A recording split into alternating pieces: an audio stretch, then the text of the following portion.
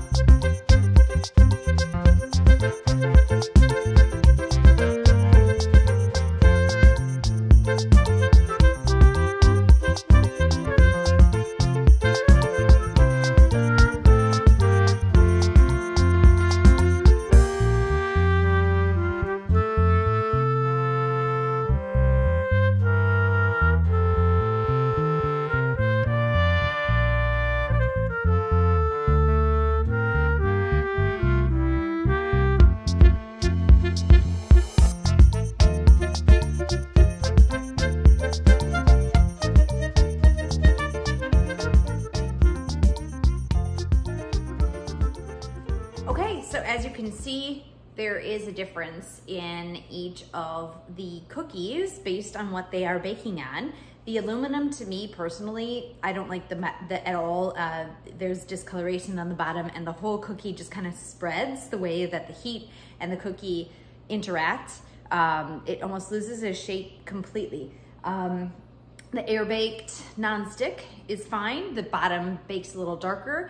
And to me, the fact that the tin lined copper cookie sheet allows for absolute no discoloration, which means complete even heat distribution. It was a shock to me. the first time I did this with Christmas cookies, and I'm excited to share it with you now just to show you the differences in all the kinds of baking sheets out there. So if you have any thoughts or comments or ideas or your own experiments, please share them below. I'd love to hear them, and I know everybody else does too, because sharing is caring. Anyway, thank you again for finding me. Don't forget to check out the live Q&As and the in-person workshops in the links below, as well as finding me on all the social sites. And don't forget to subscribe and share the love. But otherwise, have a great rest of your week, and I will see you next time here at the House Copper YouTube page channel thing.